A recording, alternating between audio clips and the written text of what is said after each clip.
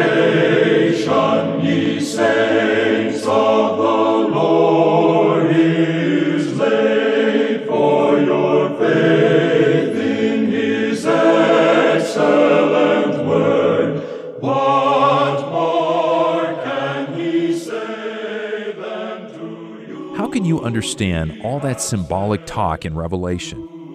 You may have heard people ask this question about prophecy in Revelation, and perhaps they go on to say something like, you've got the beast and a woman clothed with the sun and a red dragon and a child. How does it all make sense? Welcome to Through the Bible. One of the advantages of studying the Bible the way we do, weaving back and forth between the Old and New Testaments, is when one refers to the other. Such is the case today, as we open our Bibles to Revelation 12 and read about some strange figures. What do they mean? We wonder. Well, we'll find out today. As you find your seat on the Bible bus and in Revelation 12, let's hear a couple of encouraging letters and visit with people whose lives have been transformed as they met Jesus and as they've grown in faith through God's Word. Years ago, Dr. McGee read this letter, which confirms how the Lord transforms our lives. Let's hear it again. Now, I have a letter to share with you that I'm not going to give you the place at all, any indication of it, and you can understand why. We're trying to show that homosexuals are being converted today. Now, for several years, we've had letters from these that have been caught up in this, and the latest study apparently is making it very difficult for some liberal preachers to say this is something that's in the genes of an individual they've inherited. As two scientists, two doctors, New York City, and I think elsewhere now, have made the statement that this is something that you're not born with at all. And the very fact they can be converted reveals that. So we today want you to hear this letter now. This party says it's in elation and long at last finding a way through the Lord via your sharing on the radio, which we now listen to every morning. Both of us, being prior homosexuals in the worst way, have dropped our facades and are now wanting to work for the Lord in helping others to repent. Not only other lost homosexuals, but those who wandered away from the Lord and the teachings of their parents. For a long time, we did not know the answers to our deviations, and that went along with it. We both feel that we have robbed God. So elated we are in our new way of life that we take the Word of God to the campus of the university here. We do suffer some tribulations on the campus from our past homosexual friends, but find these attempted setbacks as a stronger foundation on which to help you bring the message to those who have lost their way. Let's pray for each other as we hear how others suffer in order to walk with Jesus. Stefio from Moscow asked for our prayers in a similar way. How do you know when Jesus has changed your heart? When you walk away from everything natural to you, anger, frustration, all manner of man, when he feels provoked by the world, in a corner, as you say, when you can say with all meaning, Jesus provides a better way, I offer you my thanks for your prayers for me as I leave my former way and walk in newness of life. I admit I don't know how to do this, except every day I listen to the Word of God, and my willingness is strengthened. My purpose is defined in Christ. Please don't forget me and others who trust in God first in their family. No, we won't forget to pray, Stefio. In fact, we'll do it now. Heavenly Father, as brothers and sisters in Christ, we remember Stefio and so many others like him who are the first in their families to follow you. Please continue to strengthen them as they walk in newness of life. Turn our eyes now to Jesus in our study of Revelation 12, in whose name we pray. Amen. Here's Through the Bible with Dr. J. Vernon McGee. Now, we just got down to the 12th chapter of Revelation last time, and the blowing of the seventh trumpet not only went ahead and covered ground right up to the door of eternity, but in a very brief manner, but there were many details that were omitted. So we are having introduced to us now 7 personalities, and I'd like to introduce you to them today and next time. And also, I will have to follow that, the 7 bowls of wrath. They are the worst of all. And then we have the fall of religious Babylon and also commercial Babylon. Now, we want to take these 7 personalities, and last time we just introduced the first one and identified her. And I read verse 1 again. And a great sign was seen in heaven, a woman arrayed with the sun, and the moon under her feet, and upon her head a crown of 12 stars. And she was with child, and travailing in birth, and being tormented to be delivered. Now, we identified that woman as Israel. And we identified her as Israel, and we only mentioned the first. That is, the things that are identified with this woman are also identified with Israel. From the very beginning, there was old Jacob and Rachel, and then the 12 sons that he had. And when Joseph had a dream, why, it was the sun and the moon and the stars, 12 stars, 11 stars, I should say, made obeisance to him. He was the 12th one, of course. And old Jacob interpreted that to mean, shall I and your mother and your 11 brethren fall down and worship you? And they did before it was over with. The mother did not, of course, but certainly this is representative of the nation Israel. Now, as we indicated last time, the woman is a sign in heaven, but her career and her mission is here on the earth. And it's made very clear she's not a literal woman. The career of the woman corresponds to that of Israel. And it's Israel that gave birth to Christ, who is the child. Now, I want you to notice some scriptures. I trust in the right light that we might understand them. I know that all of us do this at Christmas time.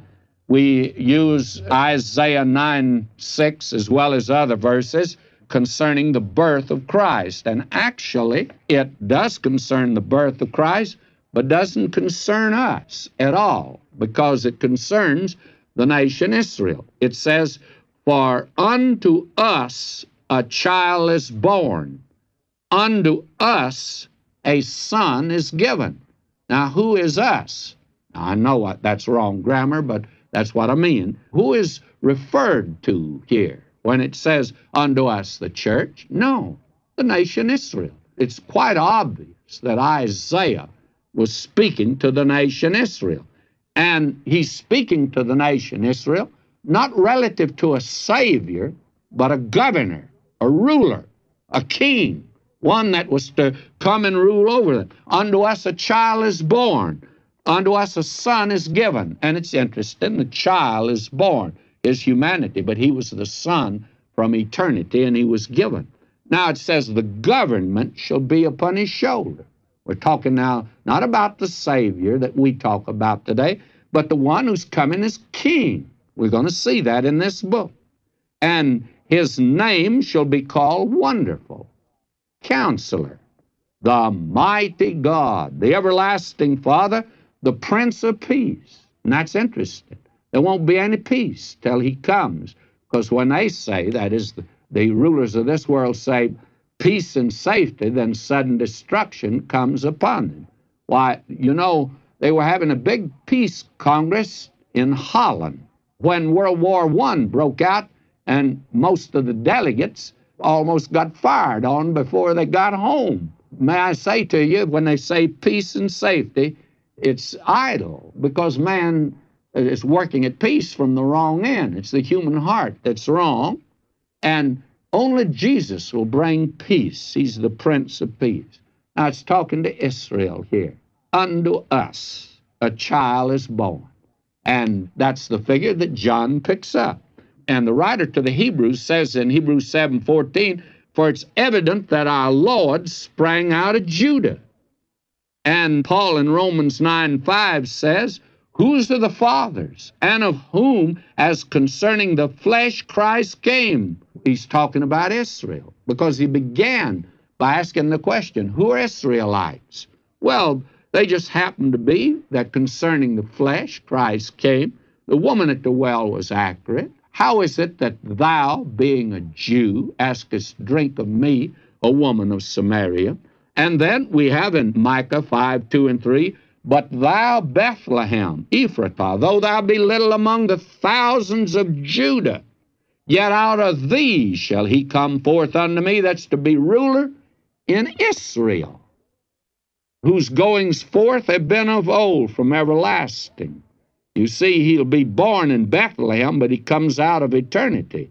Therefore will he give them up until the time that she which travaileth hath brought forth. Then the remnant of his brethren shall return unto the children of Israel. And travailing in birth is associated with Israel in Isaiah 66:7-8. Before she travailed, she brought forth. Before a pain came, she was delivered of a man-child. Who hath heard such a thing? Who hath seen such things? Shall the earth be made to bring forth in one day? Or shall a nation be born at once? For as soon as Zion travailed, she brought forth her children. But it had to be the birth of that son first. And so we identify the woman as the nation Israel. And no woman that has lived or ever lived fits in this, even including the Virgin Mary. It's the nation Israel, and certainly not the church of all ages. Because if we'll just keep our bearing here and not lose our heads, we are in the Great Tribulation period. And the church has already gone to heaven. This woman is not the church of all ages. Now, she is tormented, and certainly this nation has suffered satanic anti-Semitism from that day till the present. In fact, even before that day, because Satan knew that it would be from this nation. Now we have introduced to us another character, and this character is really not a delightful one at all. It's the red dragon. This is not a funny paper characterization either. Nothing funny about him. In fact, it's very solemn and serious. I'm reading my translation, verses 3 and 4. And there was seen another sign in heaven. You notice these are signs that are given to us, and they're not literal. I told you John would make it clear as he went along. If he's giving you a symbol, he'll make it clear in some way to you that that's what it is. There was another sign in heaven. Behold, a great red dragon, having 7 heads and 10 horns, and on his head 7 diadems. And those are kingly crowns, by the way. And his tail draweth the third of the stars of heaven, and he did cast them into the earth. And the dragon stood before the woman about to be delivered, and when she was delivered, that he might devour her child. Now, this is a sign that sets before us the red dragon, and the red dragon is Satan. You're going to say, how do you know that? Well, I know that because verse 9 will identify him. And I'm reading verse 9. And the great dragon was cast out, that old serpent called the devil and Satan, which deceiveth the whole world. He was cast out into the earth, and his angels were cast out with him. So that we can identify this character without speculating at all. Now, in this second sign, the true character of Satan is revealed with all the wrappings removed. He is great here. We're told that he's the great red dragon. He's great. And he's great because of his vast power. He controls the nations of the world and offered them to the Lord Jesus if he'd worship him, because that finally is what Satan wants, is worship. And he offered the kingdoms of this world. He said, they're mine, and they are his. And he controls them today. We've already seen that. In that day it was Rome, but he's controlled every nation, you see. Now, it says he's red. And because of the fact that he was a murderer from the beginning, John 8:44 tells us that. He has no regard for human life. And why so many today serve him? Why is it that alcohol finally kills you? It's the worst killer there is today. Well, because Satan is back of it, friends. He has no regard for human life at all. Now, he's called a dragon. Why? Because of the viciousness of his character. He was originally created Lucifer, son of the morning, but he's now the epitome of evil and the depth of degradation, the most dangerous being in all of God's creation, your enemy and my enemy if we're a child of God's. Now, we're going to be introduced later on in chapter 13 to a beast, and the beast in chapter 13 is similar to the dragon. Why? Because we're going to see that it's the dragon there that brings out the beast. We'll see that when we get to it, and I'll save that until then. Now he has 7 heads. I think that suggests the perfection of wisdom which characterized the creation of Satan, who was originally the covering cherub. And in Ezekiel 28:12, which speaks of his origin, it says, Son of man, take up a lamentation upon the king of Tyrus. And he's put as the figure there of Satan. And say unto him, Thus saith the Lord God, Thou sealest up the sum full of wisdom and perfect in beauty. And this reveals 2 of the fallacies that the world has concerning Satan. They think he's ugly. May I say to you, he was created perfect in beauty. And if you could see him today, you wouldn't see the foul creature that is pictured for us today by the world, even on a bottle of water that is sold today for certain purposes. There is that being, Satan, and he has horns, he has cloven feet, he has a forked tail. That's the great god Pan that the Greeks worship and Rome worship. That's not Satan, although Satan was back of that worship. And you find that temple in Pergamum. I've seen that temple in the ruins of the different temples to the great god Pan in, I suppose, a dozen cities. He was certainly worshipped. It's not strange today that men are worshiping him. When they won't have God, they'll certainly take him. But he's smart. He's clever. He's wise. You and I are no match for him at all. And you and I will be overcome if we try to go forth in our own strength against him. And he's not only beautiful, but he's full of wisdom. That's the way he's presented.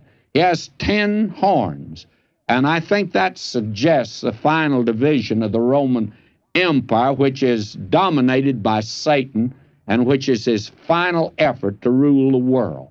And this fits into that picture. And the crowns on the horns, not on the heads, since it is delegated power, are from Satan. And the crowns represent kingly authority and rulership. And the third part of the stars of heaven follow him. That speaks of his rebellion. Daniel makes reference to this. And the dragon hates the man-child that the woman has. And we're told in Genesis 3:15, the beginning of it, I'll put enmity between thee, that is Satan, the dragon, and the woman, and between thy seed, Satan, and her seed. It shall bruise thy head, thou shalt bruise his heel. Now we get a view of the child of the woman here, and in verses 5 and 6, why the child of the woman is introduced to us. And I'm reading from my translation. And she was delivered of a son, a man-child, who is to shepherd or to rule all the nations with a rod of iron. We've seen that now in Psalm 2:9. And her child was caught up unto God and his throne, and the woman fled into the wilderness. This world is a wilderness. Israel was scattered throughout the world, where she hath a place prepared of God, and there they may nourish her 1,260 days. And during the intense part of the Great Tribulation period, why Israel will be protected of God that is, this remnant of Israel.